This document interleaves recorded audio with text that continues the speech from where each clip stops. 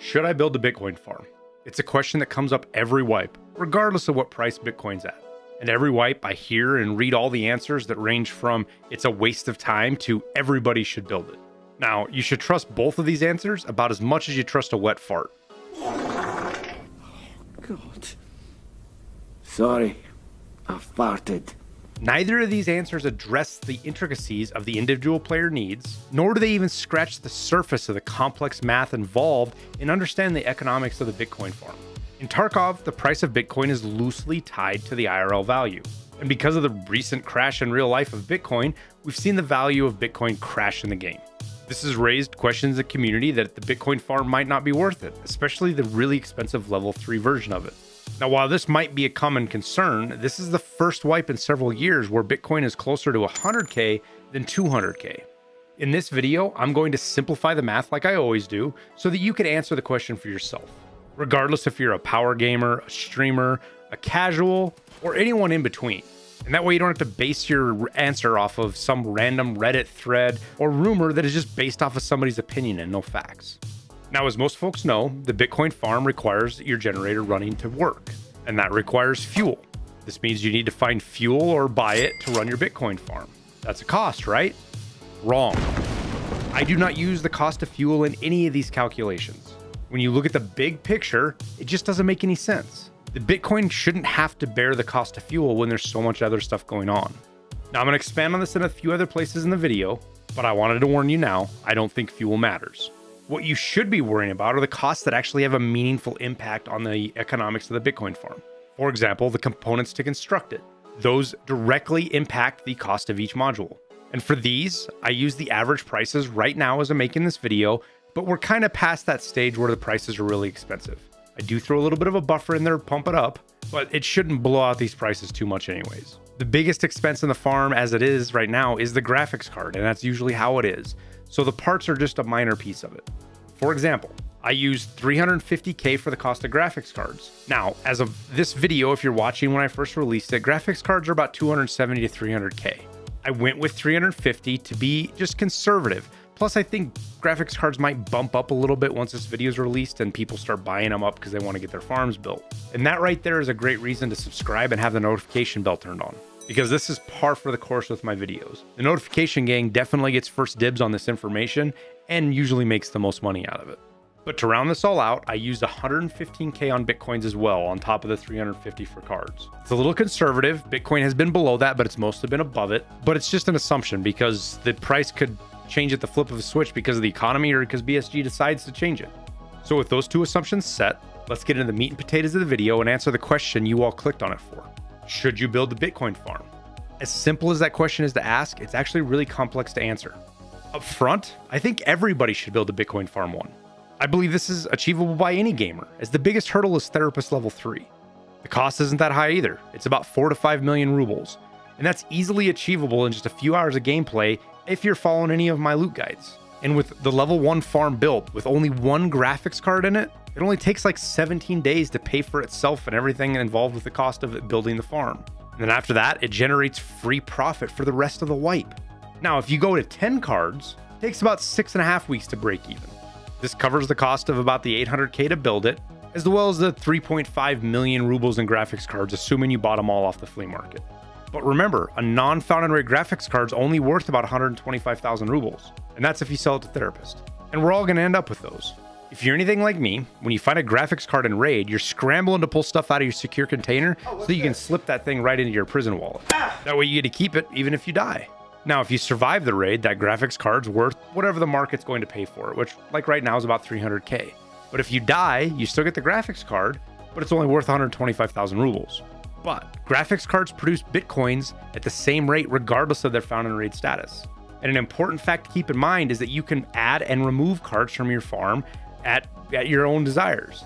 So if you have a found in raid card in your farm, you die with one, you can swap those two cards, take the found in raid out, the non-found in raid goes in, and then you can sell that found in raid on the flea market for whatever somebody's willing to pay for it. Now, if all 10 of your cards in the level 1 farm are put in there this way, you know, they're worth 125K, it takes less than 3 weeks for the farm to pay for itself. And then after those 3 weeks, regardless of how you got your cards, the farm pays about 95,000 rubles per day in pure profit. Now, another potentially bigger reason everyone should build a level 1 Bitcoin farm is all the other modules that are running in your hideout. Everything except the laboratory requires fuel to run, and fuel isn't free. You either have to spend money to buy it, you have to buy the barter items to get it, or you have to go into raid and get those barter items or the fuel itself and get out with it. By not using a station that can generate some kind of value to you, you're essentially missing out on free rubles. And it's just so much wasted potential. Now, it might sound weird, but this same principle is exactly why I say you shouldn't count fuel in the Bitcoin farm. For me, I take it as a given that I'm going to be running the hideout all day, every day, crafting, generating super waters, and running my scav case. And this is more than enough value for me, excluding the Bitcoin farm. As it is right now, with the current price of fuel at 167,000 rubles per can from Jaeger 2, you're less than 8,000 rubles per hour to power your hideout. If you're even doing the simplest crafts, you're saving money or generating enough profits to cover that cost and have tens of thousands of rubles left over.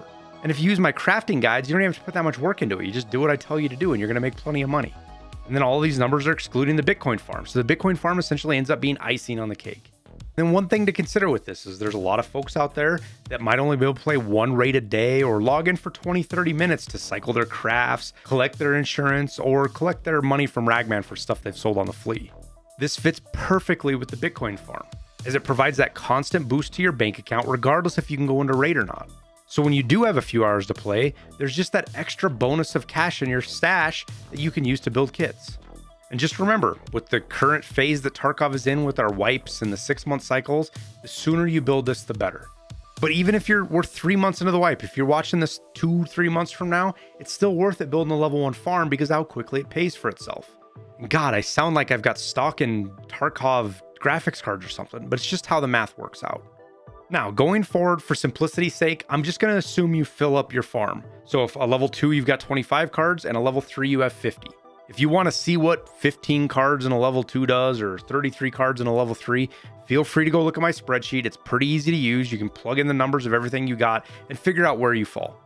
But moving past that, filling the level 2 farm, you're going to need to spend close to about 900,000 rubles just to get it built, then another 5.25 million more to get all your cards. Not taking into consideration any money you've made from the level 1 farm while you're upgrading or anything like that, the level 2 farm with 25 cards will take about 76 days or 11 weeks to pay for itself. After that, it generates 138,000 rubles per day of pure profit. Now, onto the big boy, the level 3 farm. This wipe is different than previous wipes. I used to always take the solar power and throw that into the level 3 Bitcoin farm because it was really the only reason you had to build it. But now, solar pays for itself. So I've pulled its cost out of the level 3 Bitcoin farm since it's self-sufficient.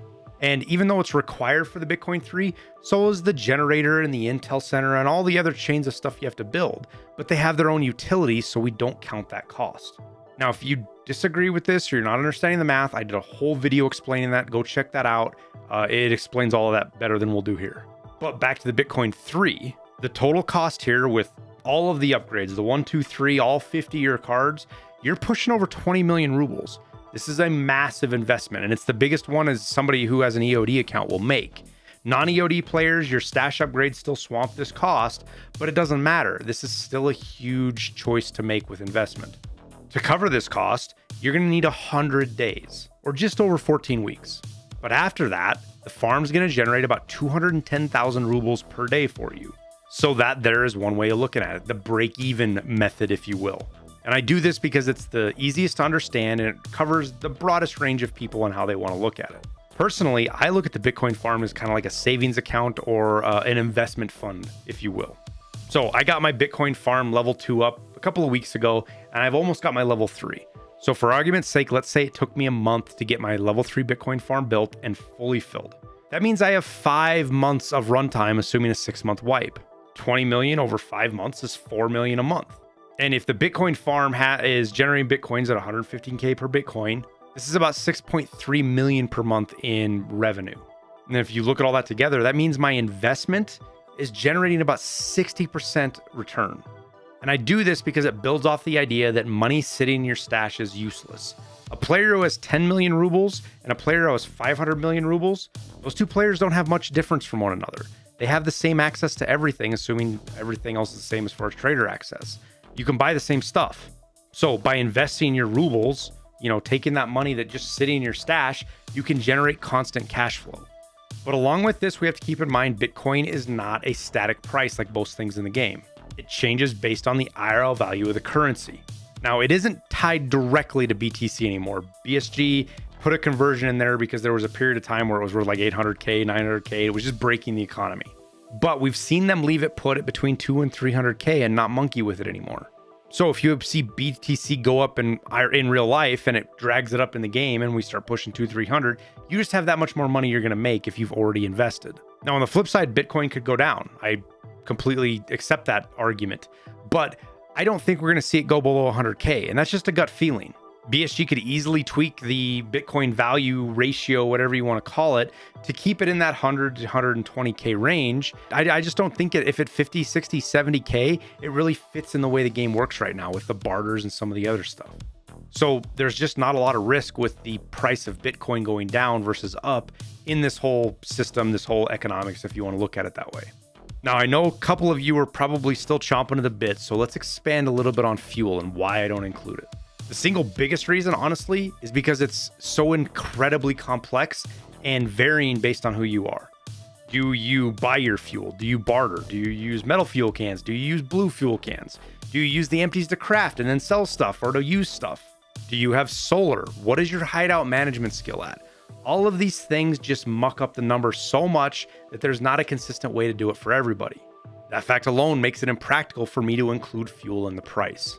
But past all of that, another thing that I don't take in consideration is not collecting coins. So if you're someone who only plays a couple of days a week, it might not be worth going past the level 2 farm, because at 25 cards, it only takes about 3 days to fill up your Bitcoin farm, and then it just pauses. At 50 cards, you fill up every 40 hours. So you need to log in basically every day, day and a half to collect your coins. And that's perfectly fine for a streamer like me or a power gamer, but I totally understand the folks that don't want the idea of a game being so demanding on their time.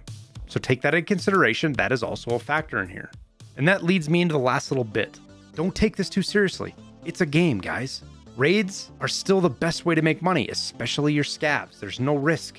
This whole thing is just a nice way to generate side revenue, open up some barters for you that you might not have otherwise, and give you something to work for if you're a completionist.